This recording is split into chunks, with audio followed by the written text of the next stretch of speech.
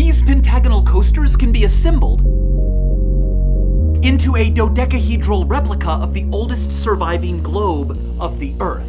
Known as the Erdapfel, it was produced by German cartographer Martin Behaim and finished in 1492, just before Columbus returned to Europe, so the American continents are noticeably absent. Now, we know that humans made globes of Earth before this one, but they've all been lost, making this the earliest round model of our planet that's still with us. The original is held at the Germanisches National Museum in Nuremberg, but we made this mathematically interesting, practical version because the thing is just so beautiful and so rich with stuff to look at. Japan is just off the coast of northern Africa. You can see Noah's Ark beached on top of Mount Ararat. Oh, and the monopods.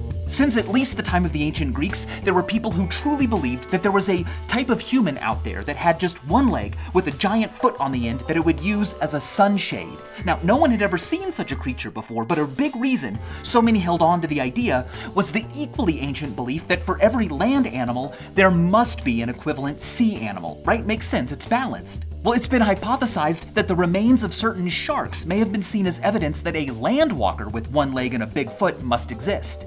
If you'd prefer a useful map of the way things will be in the future, our current box also comes with a desk calendar that shows the relative angular positions of the planets for every day of 2026. Day to day, not much changes, but use it like a flipbook and watch them go. Earth makes one trip in a year. Saturn barely moves. Now, I won't make a joke about Uranus because some of you have said I do that too often. And guys, give me a break. I mean, it's not like I've, told my team to build an entire calculator that determines the exact moment Uranus will be closest to you based on your location on Earth.